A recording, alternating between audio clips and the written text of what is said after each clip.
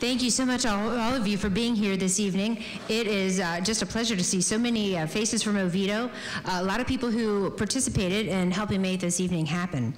Want to recognize city council members who are here and our directors. So for executive staff, we've got City Manager Brian Cobb. If you could wave when I state your name. Assistant City Manager Patrick Kelly, right in the middle over here. Development Services Director Teresa Correa. Finance Director Jerry Boop. Way in the back over here. Fire Chief Jeff Buchanan, back in the corner over here. Human Resources Director Connie Collins, right in the back here. IT Director Mike Cushy, right over here. Police Chief Dale Coleman. Public Works Director Bobby Wyatt. And Recreations and Park Director Drew Bulware, who's somewhere up in the corner over here. Thank you all so much for being here and for helping us put this presentation together and for making our city the wonderful place that it is. Up here on the dais, stage rather, this is more of a stage than a dais, we've got Councilwoman Judith Smith, Councilmember Jeff Chudnow, Councilmember Keith Britton, and Councilmember Bob Pollock. And then I, of course, am the Mayor of Oviedo, Megan Sladek. Now, this season, we are doing things a little bit different than we have in the past. You're not going to be hearing from me nearly as much as you might have heard from the mayor at past states of the city. Each person up here has a unique set of talents and a unique set of interests. So we have divided up tonight's presentation into 5 different segments based on what people are interested in and what they're good at. So without further ado, I could introduce Deputy Mayor Bob Pollock.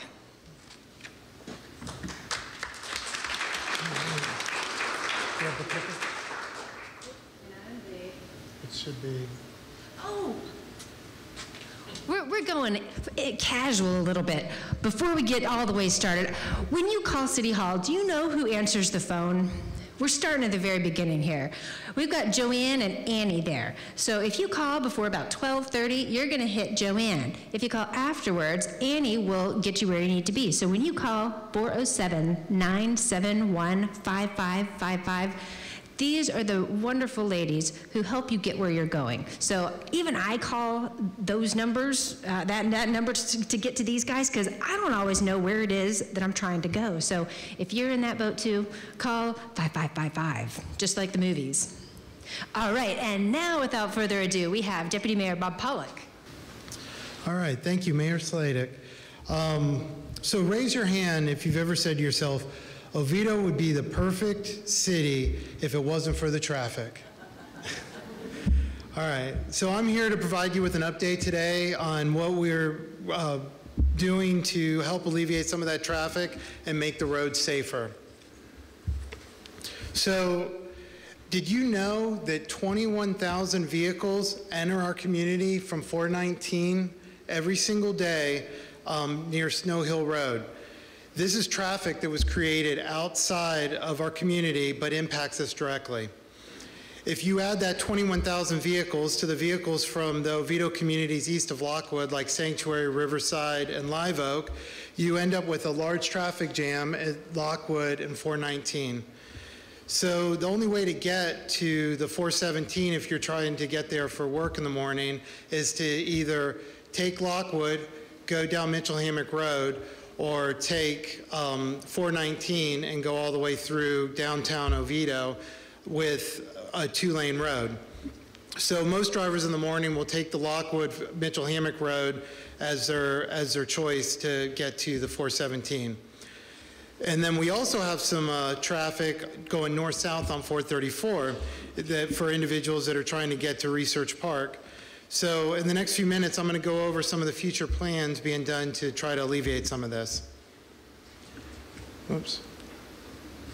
So, okay, so that was the traffic count. So these are just a brief overview of just some of the roads that were either widening, turn lanes that were widening, and also some roundabouts that we will be putting in.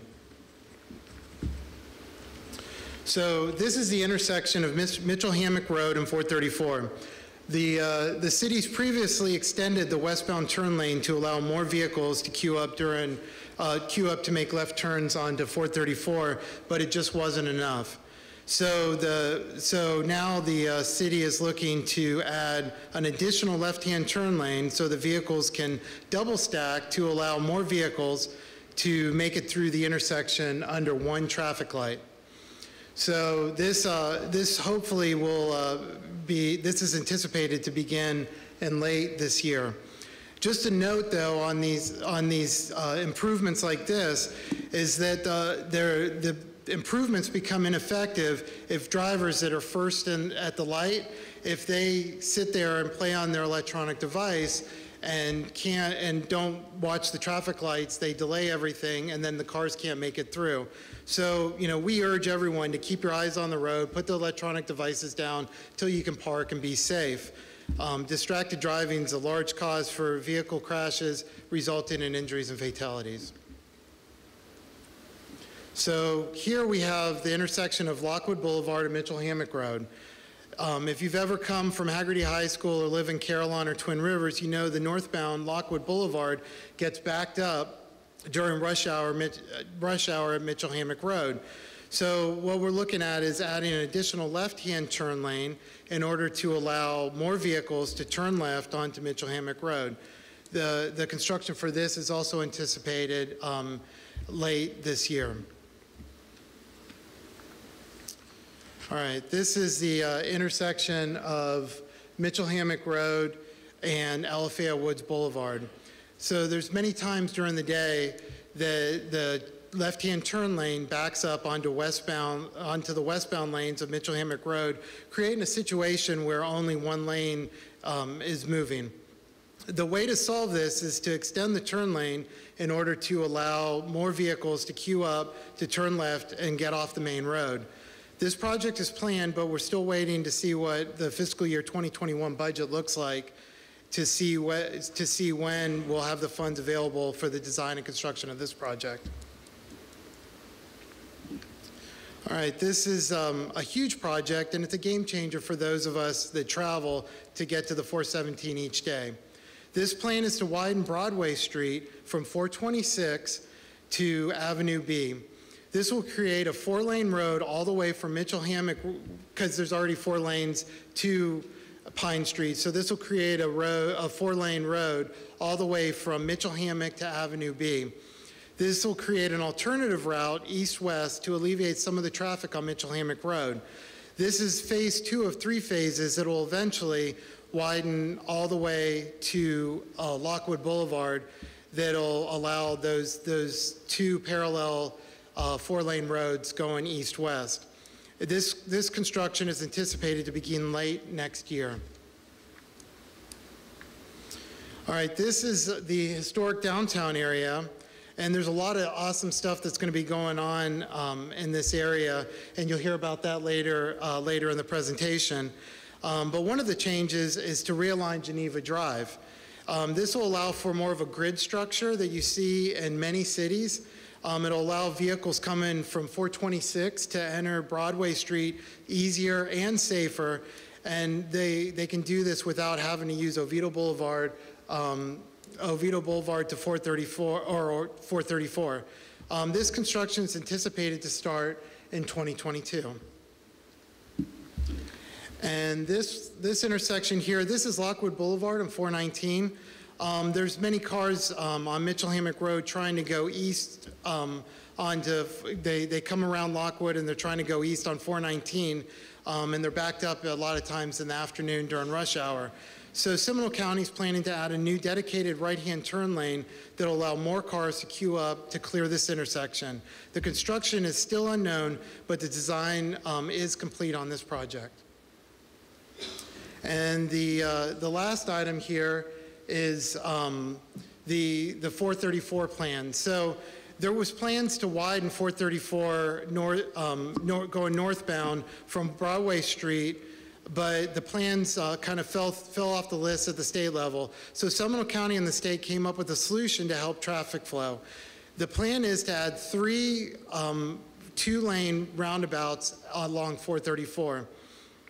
These roundabouts will not only allow traffic to move more efficiently up and down 434, but also allow for complete access to 434 from Tavendash Drive, Hammock Lane, and Artesia Street.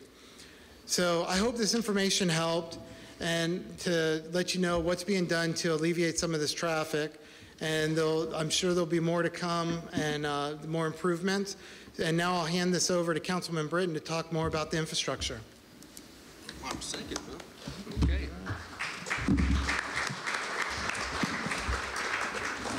Thank you. I hope you don't mind. I'm a little gruffy, but I'm going skiing in about a week, so I need to get my beard up so I can not freeze to death out there in Idaho. I'm going to talk to you a little bit about our infrastructure, and it's the roads. The road system is part of our infrastructure, but we have a lot of other things that we provide as part of a full-service city. Okay, so we provide a pretty good drinking water system. That system was built in 2004, 2005. It's off of West Mitchell Hammock Road. It was built with about $15.6 million of funding, and on a bond, which is how we improve our infrastructure in the city. A.M. Jones Water Plant is over by Boston Hill Park. That's a secondary system we use as a backup to make sure that we can provide continuous service. One thing I want to mention here is that we have a consumptive use permit, which is how much water we can pump out of the ground. We established that quite a few years ago, and it runs through 2028. And then we're going to have to go through the process again of applying for how much water we pull out of the aquifer to provide the citizens. So that's something we'll be looking for in the future. The wastewater plant, this is out of, in the end of, the tail end of Alafaya Woods, was built as part of the Alafaya Woods neighborhood. Interestingly, we could have received it for free from the developer back in the 90s. We chose not to. So we turned out another offer in the late 90s, and we finally purchased it for about $35 million back in 2010. The reason we did that is because we can provide better service to the citizens, and we didn't raise our rates one bit. We were able to get a bond referendum to go through, and we've made many improvements, and I believe we're about to do a major renovation of that facility. Is that correct, Bobby? Reclaimed water. We put a reclaimed water system in back in the 90s that is attached to the Iron Bridge system. The intention was to distribute it throughout the city, and we've done that in quite a few areas, but the money isn't here right now to put the distribution system in, but that is something that we've got the capability of in the future. Let's see what else we have here.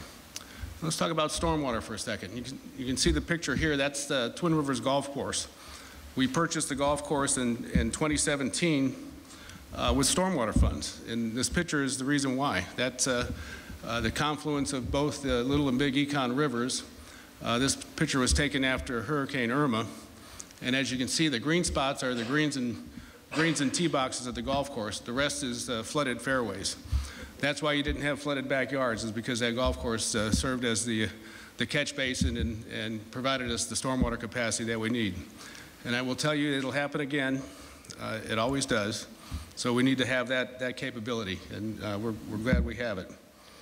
Now, I want to mention one thing about infrastructure in general. We generally pay for these with what we call enterprise funds. That's your water bill, your sewer bill, your stormwater bill. And we do that so that we can get some transparency. Those enterprise funds define what those funds are going to be used for in that particular infrastructure system. And it also frees us up from having to raise our millage rate. You consider it a tax, but it's really a user fee. But we were trying to protect ourselves from what we call intrusions on our home rule. Home rule is our ability to rule ourselves, provide the services we want. You might have heard the state legislature is attacking that concept. We can't, I'll just give you an example, we can't pass an ordinance on usage of firearms in the city. The state has mandated that we leave that up to them. So we've got these enterprise funds. We charge a user fee. The latest one was the lighting fee. We were using road funds to pay our light bill. Now we've got a dedicated enterprise fund to do that. So I just wanted to bring that up real quick. How much time have we got? We've got 30 seconds to talk about Parks and Recs. I'm going to go over a little bit. All right, let's talk a little bit about Parks and Recs. You know we've got a lot of parks in this city. I've got some data here, and I believe we have over 760 acres of parkland in the city. It's by far the most park acreage of any city in the county. We're in one of them. Oh, here's the graphic. We're at about, and if I could read that, about 10% of our city acreage is parkland, and you can just look at the scale of how much more we have than any other city in the county. Senior program. We had a committee we developed about a year ago and asked seniors what kind of programming they would like in the city. We developed a master plan for that. It's actually going to turn into a program with a facility somewhere down the line. It may be part of our multi-use facility, but we're going to have a senior program. I think I've got a list here from Mr. Patrick and Mr. Whitaker of some of the new programs we've got. Jack sent me this the other day. We've got pickleball. We've got water aerobics. Friday afternoons they have games. They have lunch and learns at Riverside Park. They have yoga and Zumba. Who knew? We're going to have at the COP Center, we'll be utilizing that space shortly for further senior programs. And what I want to mention with that is what we call the Friends of Oviedo. Friends of Oviedo is a 501c3 program, nonprofit that we've set up to help with capital programs. And I'm working with the staff to develop, maybe using that, leveraging that concept to help develop our senior programming. You can see the Veterans Tribute over there. That was primarily developed with the Friends of Oviedo funding. That's pretty much built out. We're going to try to take that and move it on to the next step, which is helping out our seniors.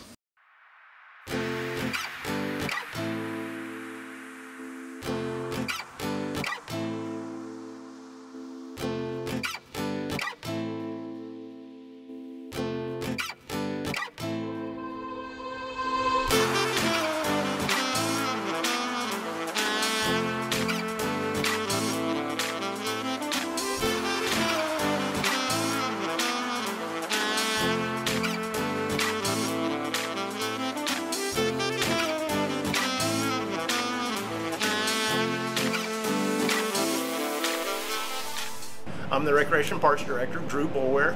Been with the city coming up on 25 years. I've seen a lot of changes in the city, but we're overall recreation parks, dealing with programming, special events, all recreation programs, aquatics, as well as outdoor baseball, flag football. We have our basketball leagues indoor here at the Gymnasium Aquatic Facility, and multiple programs throughout the year. We have multiple facilities. We have 11 parks in the city, and quite a few sports complexes, different areas for soccer, baseball, football, things like that. And I believe we had some high school kids develop these videos. Are there anyone here that helped do that? Bethany. Stand up. Thank you. Good job. Okay, I think the next person up here is Jeff Chudnow. I don't know how I got public safety. Amazing. I'm going to talk briefly about public safety. I'm going to start off with the police department. We did a quick, as you're looking at our crime stats, a difference between 2018 and 2019. Our Part 1 crimes, which are the homicides, burglaries, robberies, those type of crimes went down 19%. Part 2 crimes, which are your theft, your minor crimes, went down 36%. And one I really want to touch on, because Councilman Britton talked about our traffic crashes actually went down 11% between 2018 and 2019. I know that a lot of people won't believe that because of the amount of traffic, but a couple of things go into that. First is, I know nobody here has ever gotten stopped for a traffic violation, right? That's right. I knew that. But traffic enforcement is not about citations. It's about education. If people drive safer, there's less crashes. Also less texting, less crashes. So even with the amount of traffic coming in, traffic crashes went down 11%. And that's an important factor, especially as our roads get improved. That's going to have to keep up. The other thing I want to touch on with the police department is the department's not just the enforcement arm of the department, but our community outreach. We do bike rodeos with the schools. I don't know if anybody's ever gone to Coffee with a Cop. Have it at Starbucks, the townhouse. Officers are there pouring coffee, answer any questions, and to meet the public. The Cops and Kids Car Show, the third Saturday in January out at the mall. Over 200 cars. It's a great event. If you haven't been out there, you'll have to wait again next year, but I would suggest marking that on your calendar. A National Night Out is always a great event. I meet the public. Shop with a Cop, we take some kids shopping over Christmas. Most of the kids enjoy that time. One of the things we focus on that is them buying for someone else, not themselves. Unbeknownst to the kids at the time, they also get a bike at the end of it, which is for them, but we really want to enforce that giving to others. And we do hold a summer camp over that we get help funding from helpful hands. The other thing in our community policing is working with agencies that help us. Through our forfeiture funds, we help Boys Town. If you're not familiar with Kids House, it's a child advocacy center for the county. All our abused kids go there for interviews, for medicals, for forensic interviews. It's much better for the kids. It helps us out. Safe House is the domestic violence shelter that the county uses. And coming soon is Boys and Girls Club. There's a pilot program going on right now at Antioch Baptist Church, and hopefully the building will be renovated and ready to go at 55 Avenue B by the start of summer. That's the goal. Also, some things about Oviedo, a police department. We're the first department in the county to have a comfort dog in the schools. Bailey, if you haven't met Bailey, it's not the same as the dogs that work patrol. Bailey will lick you, not bite you. The opioid crisis, we've all heard about that. Not only were we instrumental in stopping some of the flow of the illegal opiates, due to our actions, we cost a local chain pharmacy about $80 million in fines for overprescribing and overfilling. We also were the first ones in the county to actually make a drug arrest, charge somebody with a homicide for supplying. And I do have to do the fire department too. No laughing over there, Chief. It's calls for service. Our response time is always good. The thing to notice on it is false alarms. I can't see it. 314 false alarms. False alarms take away from the response time and the service of the units. The same goes for false alarm calls for the police department when it comes to your home. Our response time for fire response is under 5 minutes, which if you need a fire department, if you need the paramedics, you want them there as quickly as possible. The fire department also does community outreaches. Those are some of the things they do to free blood pressure checks, smoke detector program, which are replacing or giving out smoke detectors, hands-only CPR, which is a very important to know your CPR. Nicholas Story, Division Chief with the Oviedo Fire Department, here to introduce you to our new Pierce Quantum engine. This new Pierce Quantum Engine replaces a 14-year-old piece of apparatus that we have. This new configuration provides for more storage and the crews to operate more efficiently.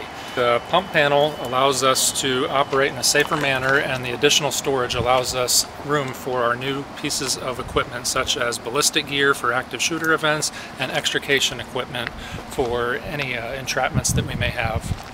We carry approximately 2,000 foot of assorted size hose and additional resources as necessary.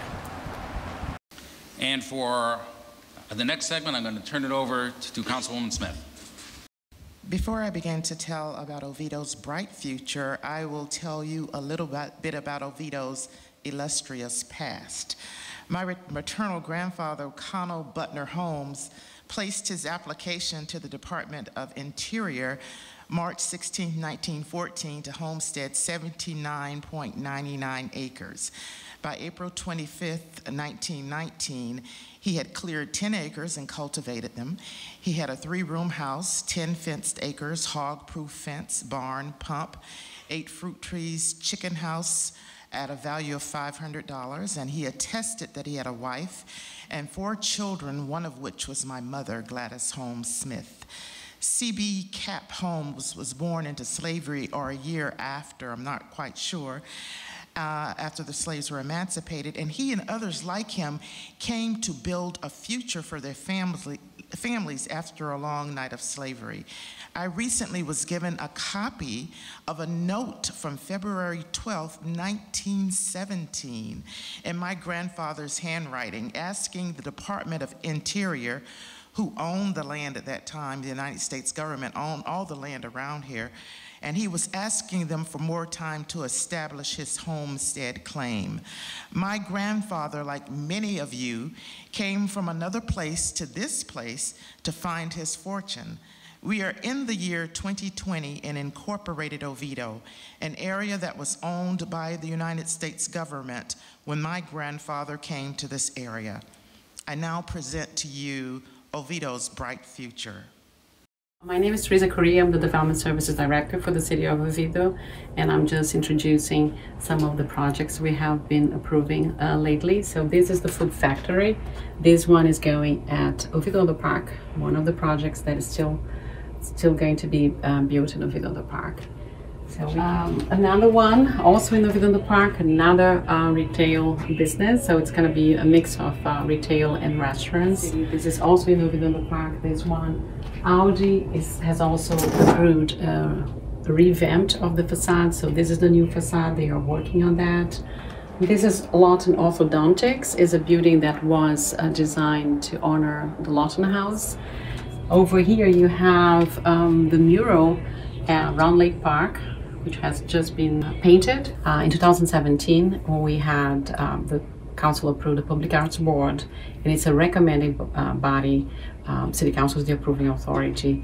And we have already 2 murals at Center Lake Park. We have the Oviedo postcard mural, and then the other one is at Round Lake Park, and it has just been finished, and it's to honor the Black history of Oviedo. And now we are printing postcards from those murals to be sold for $1, and that is going for the Public Arts Fund. So we wanted to invite residents and everybody that supports public art to buy those postcards and spread the word about our public arts program. Oviedo on the Park is nearing completion, and here are coming attractions: Ford's Garage, Teriyaki Madness, Kennedy's Barbershop, Ruckus Cycling Studios, Burn Boot Camp, the Food Factory Bar, Sanford Brewing Company, and in 2021, Breathe. At first, when I saw that, I thought that was a prompt. No, that's the name of a business. Peak Body and Life Wellness Village. This slide shows the locations of the new businesses within the Center Park Lake area, and I hope you can see them from there, where they will be located and everything. The Oviedo Mall is going through a renaissance, as your slide says, and we recently approved a plan for the renovation of Macy's, that'll be on the next slide, so let me not get ahead of myself. By thinking outside of the box and a non-retail use in bringing people back to the mall, Macy's redevelopment will continue the renaissance by including multifamily housing, active adult housing, and a hotel. This is it, the Downtown Master Plan update. Another exciting project is the Downtown Master Plan update that will bring commercial, restaurant, and mixed use to the old downtown area. This slide shows an idea of how this area will utilize that area, and it is an exciting venture that's coming online, and you may notice them doing some work around the retention pond right now. Yes, the Oviedo Public Arts has been involved in a number of projects around Oviedo. A local artist by the name of Xavier Moss recently completed this colorful mural located in the Center Lake Park. It depicts Oviedo during various stages of development, and it's very colorful. This mural was recently completed by Mr. Moss and is located in Round Lake Park. It depicts a few of the black settlers to Oviedo during its development.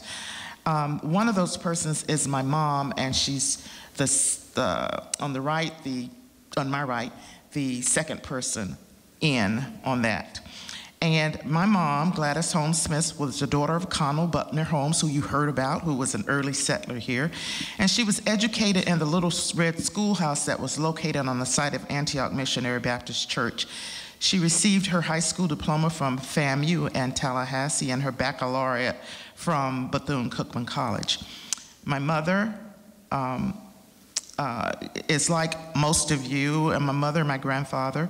My grandfather left everything behind, 15 siblings and his father and stepmother, to come to this area now known as Oviedo. My mother gave a speech in 1972, and she was sending a message to young people. And in her own handwriting, again, I guess my mother wrote because my grandfather liked to write.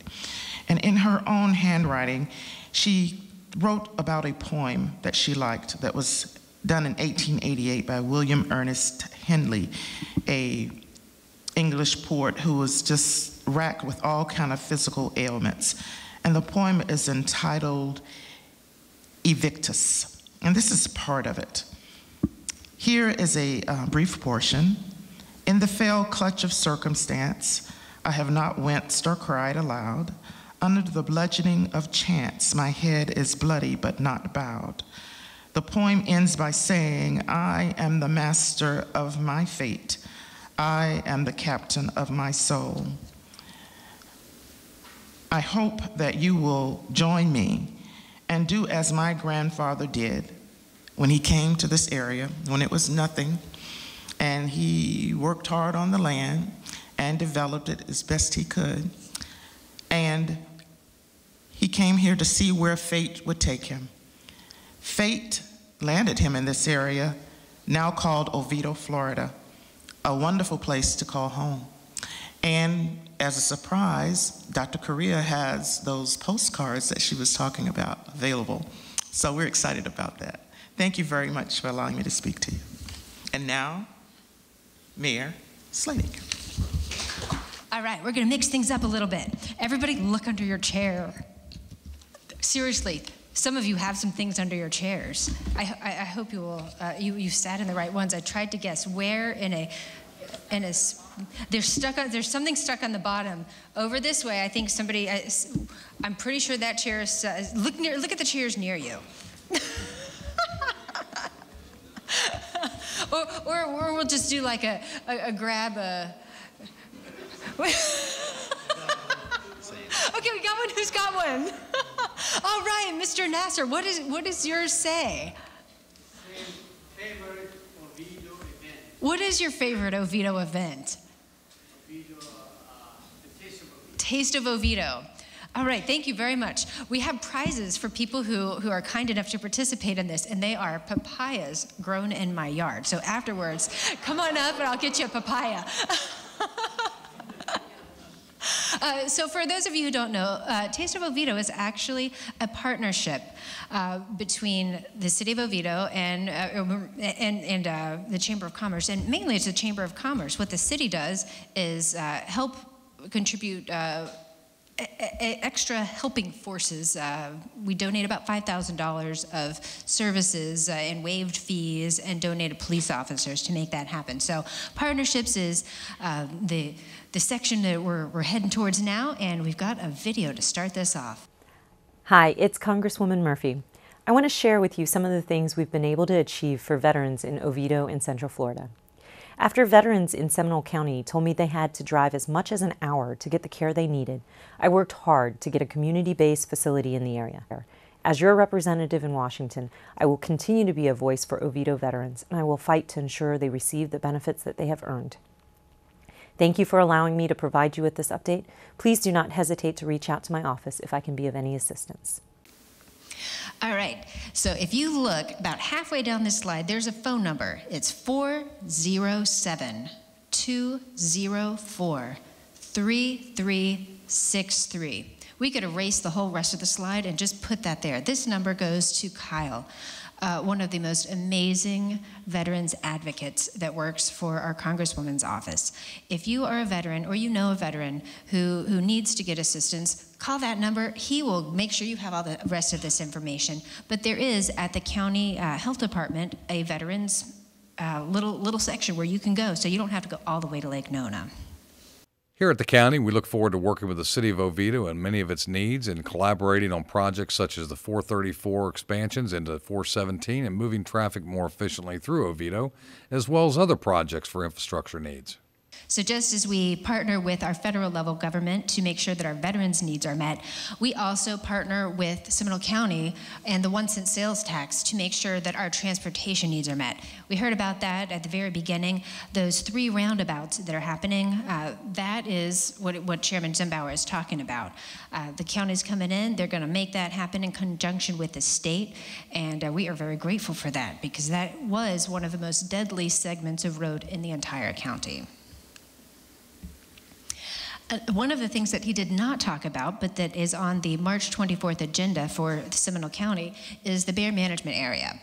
So you see all these little dots over there? That is where people have reported bear activity. Need you guys to do us all a big favor. If you have anything happen with a bear at your home, call it in. If we don't get all these dots on there, it makes it a lot harder for us to go in and advocate to try to get funding for things like bear trash cans. But what Oviedo is doing right now is partnering with the county and asking for us to be included in their bear management plan. What that entails is not anybody telling us what to do with our trash. It is setting limits to help humans and bears live in harmony. So some of these limits are that if you do not have a bear-proof trash can, and that is not required if this is to be passed by the county, you do not have to have a bear-proof trash can, but you may, if you choose to. You may not put it out on the side of the curb until 6 a.m. on the morning that your trash is picked up. It's a reasonable limit. If you do want to put it out earlier, it needs to be in a bear-proof trash can, or you need to have bear clips. So bear-proof trash cans run around $225 to $250. Bear clips are about $10. So there's a lot of choices to help us live in harmony with the bears, but to get access to some of this funding, we have got to have more people let us know when the bears are around. And not just letting the city know, we need to report it to the Fish and Wildlife Service so they can start plotting this. And we've got a volunteer slide. And the reason this is here is not because we have any specific plans about how to volunteer, but because this is a vibrant, diverse, welcoming, generous community. And the thing that I have noticed the most in the 92 days since I was sworn in as your mayor is that so many people want to help. So many people want to volunteer to make our town a better place. If you have an idea or you are one of those people, please shoot me an email, or any one of the people sitting up here. We are actively looking to figure out a way to enhance what our amazing staff is doing, not to replace anyone's job, take anything away from what the city is already doing, but to come alongside our wonderful employees who are working their tails off. They are really working their tails off, guys. But to come alongside them and help make things just that much better. As an example, this last Saturday, a group of people came out and picked up trash at Round Lake Park and along 419. And it was so much that we couldn't even take it home in our cars. So the Parks and Rec Department was kind enough to come and pick that up. So it just helps make our entire community a little bit better. Then I get the exciting task of doing the odds and ends. When we all sort of divvied up things, people said, well, what are you going to cover? And I said, well, whatever y'all don't. And now that I've heard everything, which was a first for this evening, to hear exactly what people were saying, because of sunshine laws, we couldn't really get together and practice this. We would have had to create a publicly noticed meeting. So thank you all for participating in this social experiment. But one thing we did not talk about was the Sustainability Task Force. This is something that was adopted, I want to say it was back in 2018, in June of 2018, and we are aspiring to be a city that is energy neutral by 2050. That's not that far away, but it's kind of far away. And to get there, we're going to create a sustainability task force. And Deputy Mayor Pollock has been working with our city manager, Mr. Cobb, to come up with the framework for this organization. And it's going to be a formal body, similar to the Public Arts Commission, that's going to help us start taking measured steps towards finally achieving energy independence. Because that's something that, in talking with all people in our community, a lot of people very much want us to be environmentally conscientious.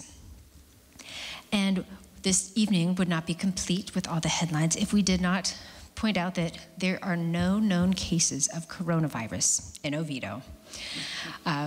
We did go to, I think some of the city staff members may have also attended a teleconference held in conjunction with Seminole County, the health department, and all of the different partners at the county level who have already put into play a plan to make sure that it's as contained as possible.